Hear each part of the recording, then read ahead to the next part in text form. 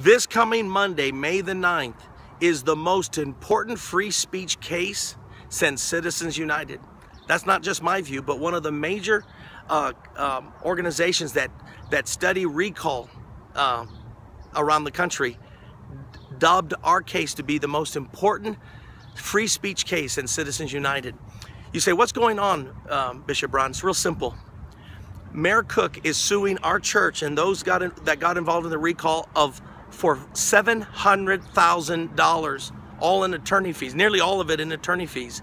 If he prevails, do you realize not only does Word of Life Church lose, and lose greatly, we could lose this property that's behind me.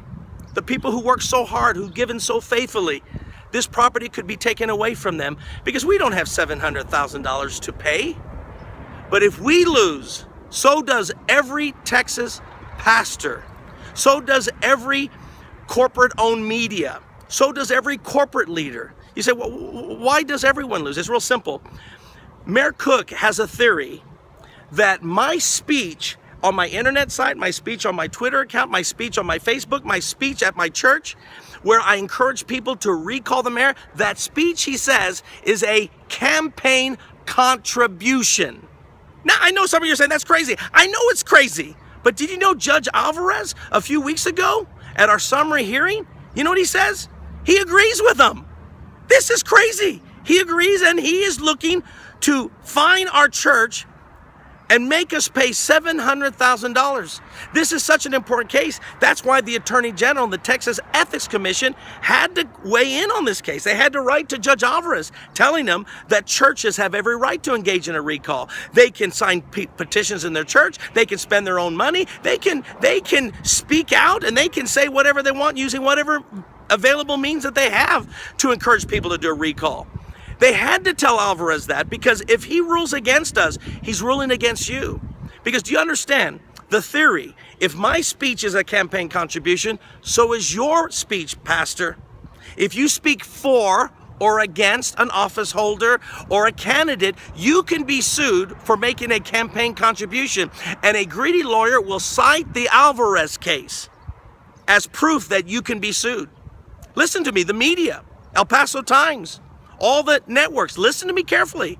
If my speech is a campaign contribution and I only speak to a few hundred people on Sunday mornings, how about the El Paso Times who speaks to hundreds of thousands when they make endorsements on candidates? Do you realize the candidate that did not get endorsed could sue the El Paso Times for making a political contribution, and they will cite the Alvarez, the Cook, and Tom Brown case?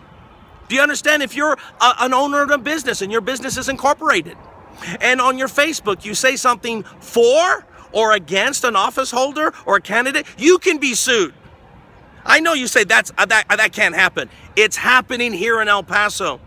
And I can tell you right now, Judge Alvarez said a few weeks ago, this is what he said before we even get to have our trial. He says, I already know how I'm going to rule. That's it. He says, I already know how. And it wasn't in our favor.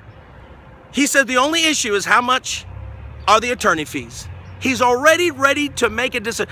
He already decided how he's going to rule. Now, what if you were in a jury and you were told, would you like to serve? But you say, yeah, put me on the jury, but I already know how I'm going to rule. You wouldn't even be allowed to rule.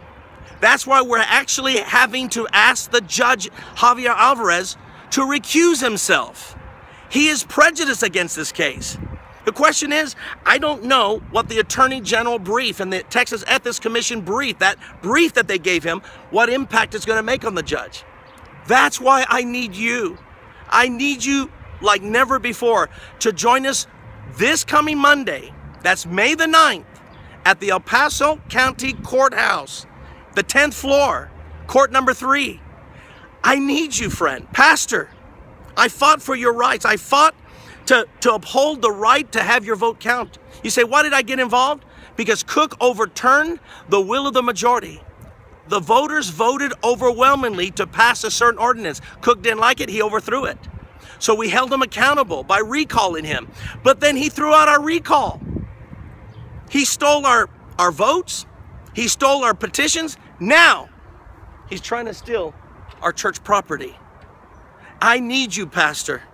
I need you to tell your congregation this coming Sunday, I want all of you to take a day off Come an hour early before the court. Come at 8 o'clock in the morning. Have signs affirming our right of free speech. And then after 1 hour of protesting from 8 to 9, then come up to the 10th floor of the county courthouse and support us. We need your support like never before, but supporting us is really supporting yourself, because if we lose, you lose. That's right. We all lose. This is why this is the most important free speech case. And I need your prayers. I need your support. But don't just pray. Come out there this coming Monday. And I'm telling you, let's have our voice count. And let's stand for free speech. Pray for me. Pray for our church. Please support us. Be there this coming Monday, May the 9th, at the El Paso County Courthouse, 10th floor, 9 o'clock. Thank you.